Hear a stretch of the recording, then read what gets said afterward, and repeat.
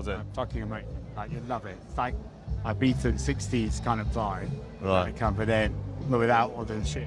But dude, right, let's go. Right, I'm going to ask you to talk quite loud. Yeah, no worries. Yeah, that's right. Yeah. Right, so, right, here we go.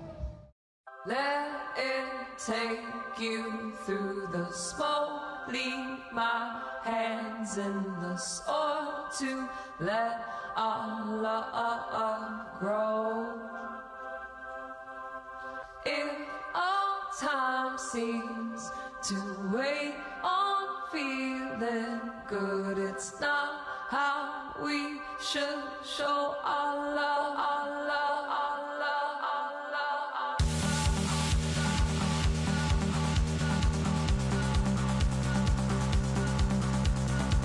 I mean, there have been so many of them. I mean, the one that we talk about quite often is, I mean, we could pick out Glastonbury gigs on the other stage or a 2010 Glastonbury gig at, on the John Peel stage. Running our own festival was pretty mad. There was one in Centennial Park in Sydney where the whole town seemed to stop and come to this gig. And then we followed that gig to like 100,000 people or something with an all-night session in a tiny club called the Chinese Laundry. That was definitely a memorable evening, but I think you could probably put the whole thing together by saying that we've done all this stuff with the same crew of people for pretty much the whole time. And they're just the most amazing group of people to have been on the road with. So just memories of being with this gang really is the thing that sticks. Well, I mean, you know, it's the same kind of combination of electronics and live that we do, and I think we're pretty unique in that sense. You don't really see many bands that manage to bring, you know, there's bass, there's guitar, there's 3 singers, and all the technology we do, and then a really synced up, beautiful light show and all that. So this should be really special. I think 5 of us are going off at 5 to 11 somewhere in the middle of Superstylin, so it should be pretty electric tonight, yeah.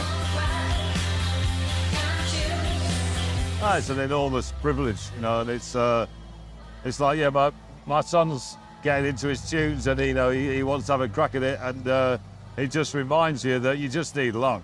And yeah, we've grafted hard, you know, we've definitely put the hours in, and we've been through some bad times, and we've also had a few strokes of luck.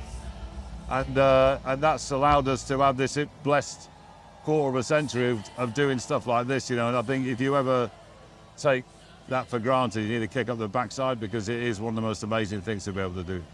I mean, I think the thing that we took a lot of time and attention to do was to really nail the live experience, you know, and you have that thing, but that takes time, and that's how you particularly as a dance musician, how you take dance music, which is kind of all quite sample-based and stuff, and then reproduce it onto a live stage. You take the time to do that, because then you have millions and millions or thousands and thousands of experience of connecting with people. Like Andy says, even like this summer has been amazing, like playing festivals like Latitude and stuff, where you're playing to a whole new generation of 16, 17-year-olds. So I think spending the time to generate like a proper live show, don't go up there, just stick on a couple of decks and wave your arms around, but really try and present something beautiful, because that's the thing I think that both of us are most proud of, is actually the way that we've done this thing live. So I would say that, you know, because those are the memories you're going to really hold on to when you get a bit older. It is emotional, but what a nice place to fucking see it out. Sorry, excuse my French. What a nice place to see it out, you know, it's so great.